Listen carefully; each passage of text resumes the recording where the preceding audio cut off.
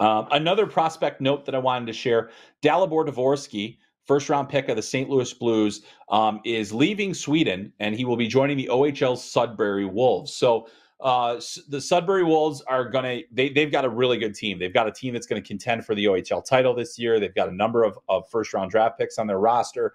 They have some good young players, and now they're adding Dalibor Dvorsky. I believe they're going to have to make another corresponding move because they're already at their import limit, so they'll have to bring him in. But basically what happened, Dvorsky's ice time fluctuated a lot with IK Oscar Schmidt. I can never say it.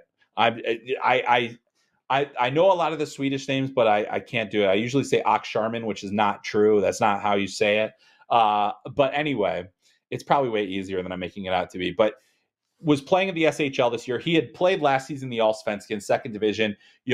Wasn't getting great ice time. I think it was like a -6 or so. And then in his last two games, he played like two shifts and one shift, and it's not a good situation. So the team agreed to terminate his contract and his loan agreement. That allows the St. Louis Blues, who did sign him to an entry-level contract, to decide where he goes. Sudbury owns his rights, so he is going to Sudbury. We know that already. He is a tremendous talent. I don't think that this changes that. There are some players that aren't going to adjust to the environment, the coaching, the pro level. He had a great season in the Allsvenskan last year. Now he's moving on. The SHL didn't work out. Now he's going to play among his age peers, and I fully expect him to gain a lot of confidence after the initial adjustment period. But I think playing in North America is a good thing.